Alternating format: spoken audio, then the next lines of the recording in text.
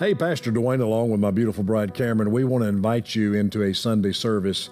This has been previously recorded, but it is one of our Sunday services, and this message, I pray, is going to be a blessing to you as well as the atmosphere of our congregation. So God bless you as you join us in one of our Sunday services.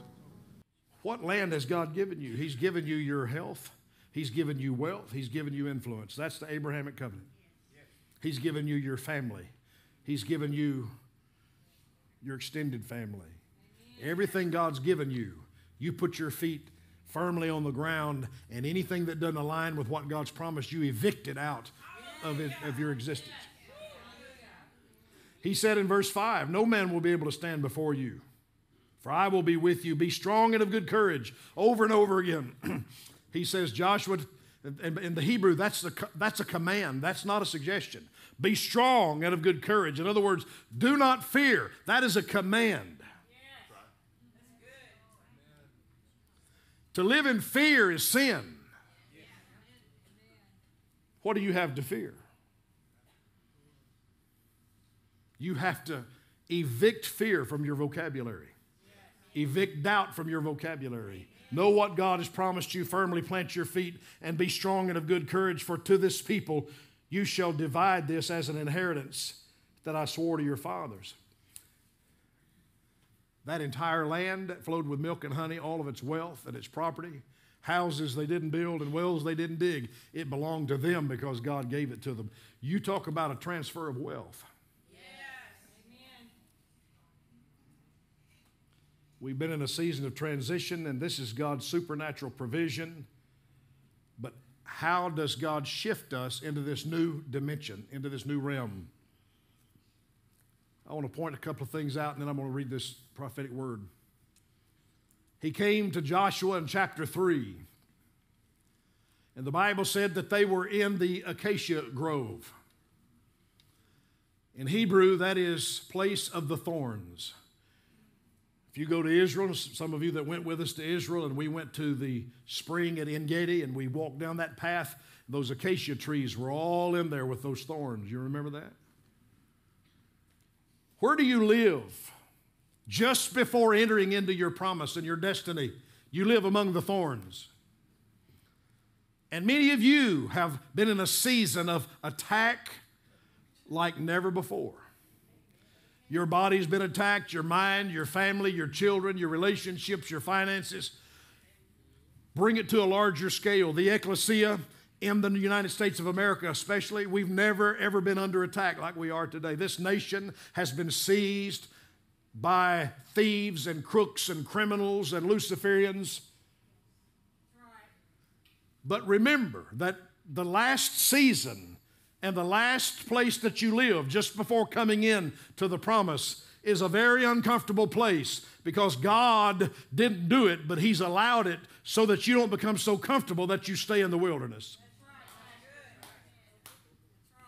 I don't know about you, but I've been through enough in my life. I've experienced enough loss and suffering and pain and heartache that I cannot stay here any longer. I have to go where the milk and honey flows and where the grapes are gigantic and the provision of God is abundance. We are moving into a place of abundance if we'll get out from the thorns. So we just thank God for the thorns. They're in the place of the thorns. Many of you are in a very sticky position, a sticky place. It's just a sign that your destiny is about to come. Amen. Glory to God. The Bible says in chapter 3 in verse 15 that as they prepared to cross over into the promised land, the Jordan overflowed all of its banks during the whole time of harvest. Not only do you have the Jordan River between you and your destiny, but it's flooded. The barrier between you and your promise and your destiny is swollen, larger than ever. The enemy has made sure that when you look at your enemy that keeps you from your destiny, the obstacle keeping you from God's promise, it's going to look larger now than ever before. Listen, in the natural, America is finished. But God's not finished. God's not finished. I heard someone say the other day that when God talked to Abraham about Sodom and Gomorrah, this was just their opinion. They said, I believe Abraham missed it. Because he said, will you save the nation if I can find 10 righteous? He said, what Abraham should have said is, Lord, will you save Sodom and Gomorrah for me? Because I'm righteous. We need to cry out to God and say, America is saved because I'm here. It's saved because I'm here.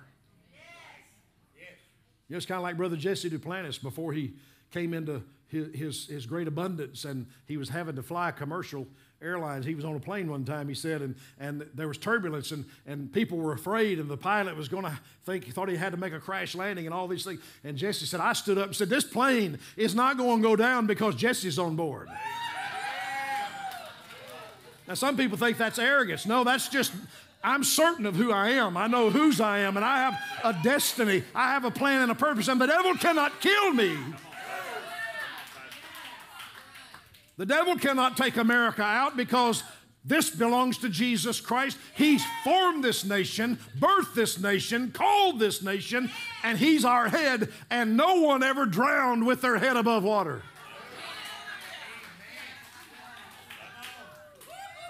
There are hundreds of millions of righteous people in this nation crying out to God. So what does it mean for the Jordan to be out of its banks? It means it's harvest time. You moving into your destiny and the supernatural provision of God is not about you. It's about God using you for the greatest harvest the world's ever known.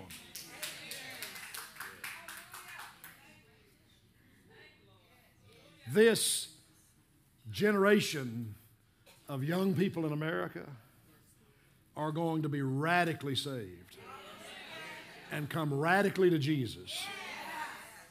And we have to be smart enough not to reject them because they don't look like us, talk like us, act like us. Some of them not going to smell like us. I'm just telling you, God's bringing them.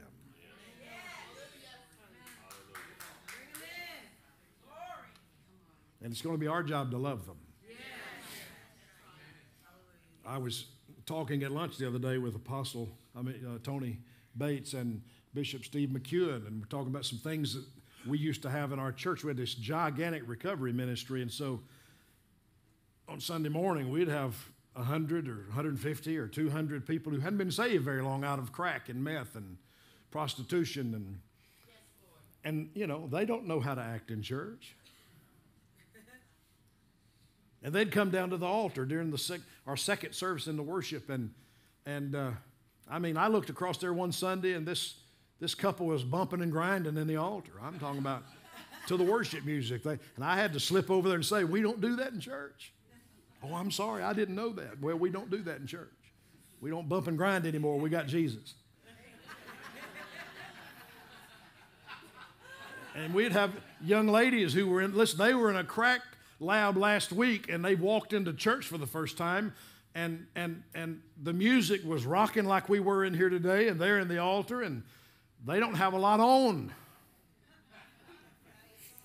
I had to teach all the men in the church to worship with their head up.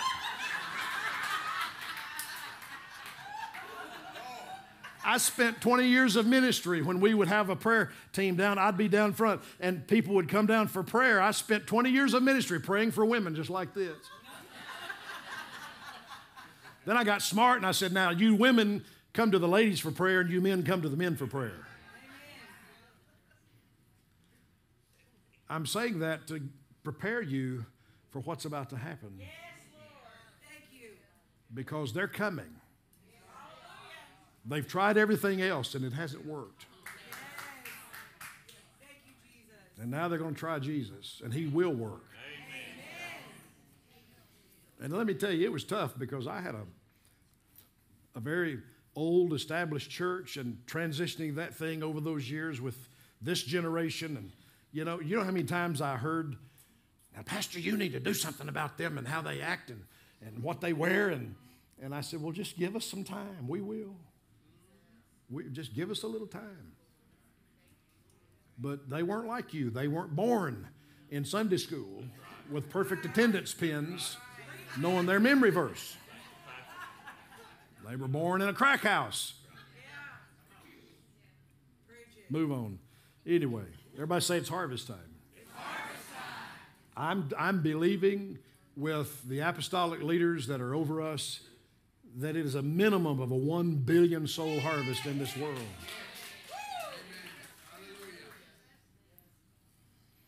Then the Bible says that he told them, when you see the Ark of the Covenant, go after it. And listen to what he said. He said, for you have not passed this way before. You've not passed. In other words, everything that you have been familiar with that works, it's not going to work anymore.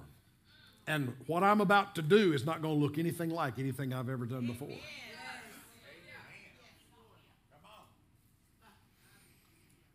And then he says in verse number 5, he said, and when you go after this ark, and you go after it in a way that you've not passed this way before, and I'll show you what that means in a moment. He said, I'm going to do, in verse 5, wonders among you. This word in Hebrew is distinguishing miracles. I'm going to, when you go after my glory, I'm going to do things in the atmosphere that people have never seen. Distinguishing miracles, miracles that will set you apart. Before he was promoted to heaven, my mentor and spiritual grandfather, Dr. Marvin Gorman, a great man of great miracles, he prophesied that in central Arkansas and moving up into northwest Arkansas and into Oklahoma and down through Texas, that there would be this great fiery awakening of the Holy Spirit, and that it would manifest distinguishing miracles where the atmosphere of God would be so charged with glory that people would pull in off of the highways to give their life to Jesus, and people would just walk into the building and be healed miraculously by the power of God. Let it be, Lord, let it be here, and let it be now in the name of Jesus. But guess what? We have to do our part. What's that? Go after the glory. I'm not signs, wonders, and miracles. Don't seek signs, wonders, and miracles. Seek the glory of his presence.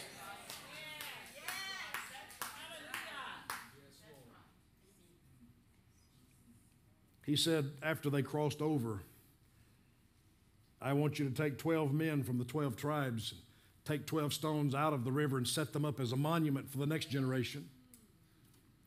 Can I just say, listen, true ecclesia believers that are like myself and you have become seasoned. It's a way of saying that you're middle-aged and older. Hear me. This is strong in my heart. Our role is to take everything we've been through and set it up as a memorial to say to the generation beneath us, learn from us. So you don't have to circle the mountain for 40 years. You can just move right into your destiny. I hate what the modern church has done to the church at large and dealt with generations. This generation and this generation, a multi-generational church. We're not a multi-generational church. We're all one generation. Your age has nothing to do with what generation you're in. And God brings seasoned people into your life to spare you some pain and some suffering and some heartache. And God brings young people into our life to challenge us and stretch us and keep us young. Hallelujah.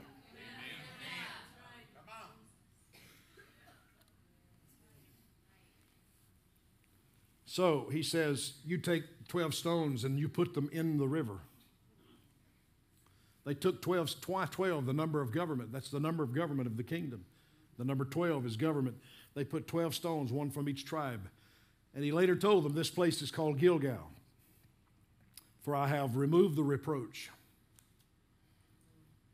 The word Gilgal in Hebrew means reproach has been moved. And in Hebrew, it's almost like a wheel within a wheel that moves and spins. And God said, I have removed the reproach. When Jesus Christ came and God anointed him, baptized him in the Holy Ghost, and set him as the king and priest according to the order of Melchizedek, and he was ordained as a rabbi, do you know where that happened? Right here. Yeshua went to Gilgal. Wow. And that's where he was immersed. You remember when Yeshua said to the Pharisees, if these children hold their peace, I promise you that the very stones will cry out. He wasn't talking about the stones of Jerusalem. He was talking about the 12 stones at Gilgal where he was ordained and immersed into the priesthood as the Messiah and the king and priest. He said, if they don't declare me as the Messiah, then the promise God made Joshua will come up out of the water and say, hey, this promise of God, that's him in the flesh. And the reproach is rolled away. Can I just chase a rabbit for a moment? If you understood the authority and the power and the dominion of water baptism, we would never have a deliverance ministry ever again, because when you go into that water, your heart is circumcised as a Gentile, just like the foreskin was cut off the flesh of these men going into the promise, and the reproach is rolled away, meaning everything that ever happened to you in your past, everything you did, everything that was done, whether you were abused, molested, raped, or whatever took, you buried it there. God cut it away out of your heart, and you came up out of the water completely whole and healed.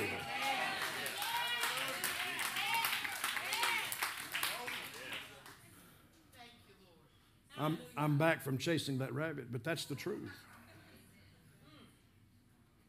So, notice he says to them that this glory, this Jordan overflowing its banks, he will roll the reproach away as the ark comes into the water on the shoulders of his authority. And whenever they put their feet in that water, when the glory comes, it rolls the reproach away from the city of Adam, you would say Adam, of Zertan, all the way to the salt sea. Everybody say the Dead Sea. Dead Sea. When you go to Israel, you cannot get, we could not get for various reasons to the exact place where they crossed over, but we could see it. And from there to the city of Adam, down to the salt sea, are many miles. Now watch, when God's glory hit the reproach, the barrier between them and their destiny. That reproach could be many things in your life. That reproach could be fear, doubt, unbelief, a physical problem, a financial setback. What's keeping you from moving into your destiny?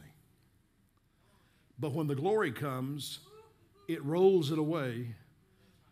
Adam, but Zertan in Hebrew is pierced. The reproach is rolled away off your life from the Adam who was pierced, all the way to the salt sea, which is the doorway to the lake of fire. When God judges people at the great white throne, they're cast into the lake of fire. They'll be cast right into the Dead Sea at Sodom and Gomorrah, into the heart of the earth. Think about this. You'll shout and run the aisle if you just think about this for a moment. So when you and I came out of the wilderness into Jesus Christ as our Savior, as our covenant King, the reproach in my life was rolled away from the Adam who was pierced all the way to hell. Meaning, the reproach against me has been taken care of from the cross to the end of my life. And that's what qualifies me now to come across on dry ground into the covenant promise. They weren't qualified because they were good or godly or holy. They were qualified by the covenant promise of God. That's called great grace. You're going to have houses you didn't build and wells you didn't dig, and you're going to come into a land of milk and honey of abundant overflow, prosperity, and influence, not because you're all that, but because the Christ in you has made you all that. Hallelujah. Now, he says in verse 17, so the priest who bore the ark of the covenant of the Lord stood firm on dry ground in the midst of the Jordan, and all Israel crossed over on dry ground until all the people completely crossed over, about 3 million people. The best way for you to see the shift that's underway right now and the shift that's taking place is I want you just to pretend that this is the Ark of the Covenant. This pulpit's the ark. And we're in the wilderness, camped out in the thorny grove. We're camped out in the acacia grove, in the uncomfortable place. Many of you in a very uncomfortable place right now. And God commanded us tomorrow, everybody say today. You're going to go somewhere you've never gone before. You've never passed this way before. What did he mean by that? When that ark hit that water, and the reproach was rolled away from the Adam who was pierced to hell, they passed by on dry ground, 3 million people, and he said, there are so many cubits you have to stay away from that glory. In this, there's a warning, in this final outpouring of God's Spirit in the third day, there will be many people in ministry that will be removed because they got too close to the glory and claimed it for themselves. God's not going to share his glory anymore. That's why denominations are dying. So can you imagine? You've heard the stories about the glory of God. You saw Moses come out of that tent just glowing because he had been near that. You've been following the cloud by day and the fire by night coming off that ark. For 40 years, that's all you've known. Manna, water from a rock, quail, cloud, fire. That's been your life. I mean, all you've been your whole life is a sheep. All the citizenry of this nation has been in America for generations are sheep. Who just swallow everything that we're told. Oh, we've got a pandemic, so you got to put a mask on, take a jab, get this, do that. You can't go here. And the sheep of this nation just bowed down to the voice of the master because government had become our God. Forgive us, Lord. I'm preaching better than you're shouting.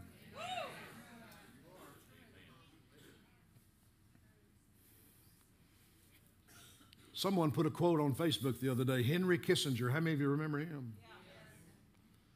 Henry Kissinger said that long ago in the 70s, if we can ever get the sheep, and he called you sheep and me sheep, if we can ever get them in a state of panic and fear to the point that we can mandatorily vaccinate them, we have won.